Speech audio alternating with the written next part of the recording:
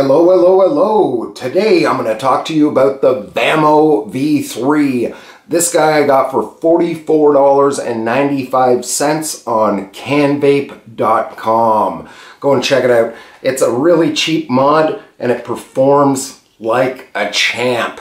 This guy goes from 3 to 6 volts and 3 watts to 15 watts. So you're going to get a really good vape in there. I was using the Joytech Evic and I wanted to get into dripping.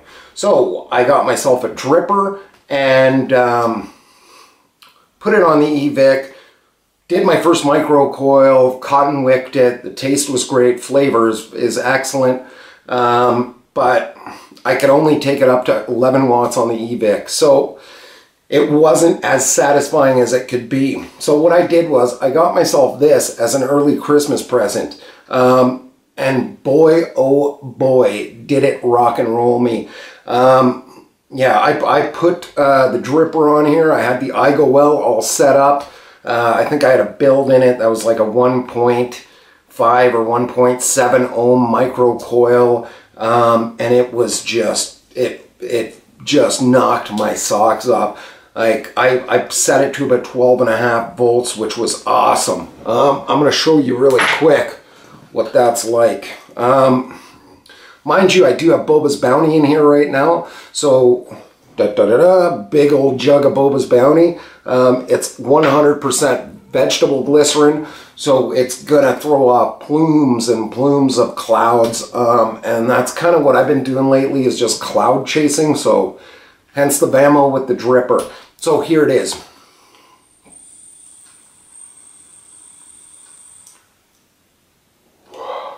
And that's only at 8.5 watts. Let me take this up to 12.5.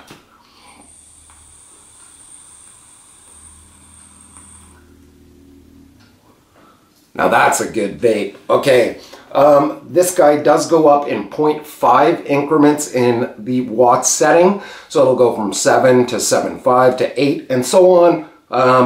The voltage, however, you can dial in a little tighter. You can go in 0.1 increments. That goes from 3 to 6 volts. So whatever you like, you can adjust it. It has a 3-button configuration. You fire it.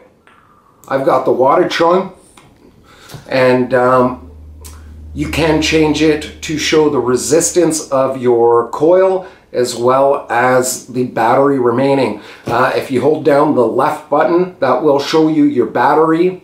The right button will show you the resistance, and that's all you need. You can go into the sub-menu and hold down these 2 top buttons, and you can change it from variable voltage to variable power.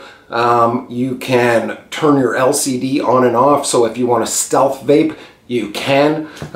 If you're on the run from the cops and you're in a field and you're ducking out and the cops are coming and the cherries are lit up, you can turn this thing, get the LCD off and vape it and no one will see you. Have I used the stealth mode? Never. So, but it's there if you want to use it. You can also change what shows up on your screen when you fire it. So you can change it from having your wattage or your voltage to having your battery remaining, or showing the resistance of your coil. I like to have my power, my wattage showing, so when I change something, I can quickly fire it and see what's on there. And that works for me. Really simple layout. One thing I gotta say is it's heavy. This thing is just a beast. Like, it's a monster to carry around in your pocket. Right now it's the winter, so I've got, you know, a big North Face parka that I wear, and it slips into my pocket and it's fine. But in the summertime, if you're wearing shorts and a t-shirt, this might not be the most convenient thing to carry around with you, especially if you got a dripper. Remember, don't drip and drive. It could be a problem. But yeah, this thing's like a scepter.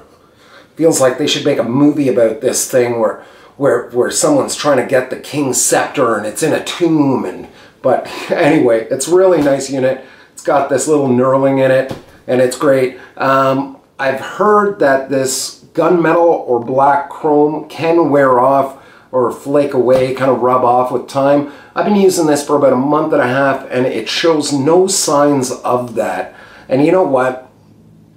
Performing the way it does for 45 bucks, even if it did, it wouldn't really hurt my feelings a lot, as long as it kept working. So it works really good. Check it out. 45 bucks for the Vamo V3 at canvape.com.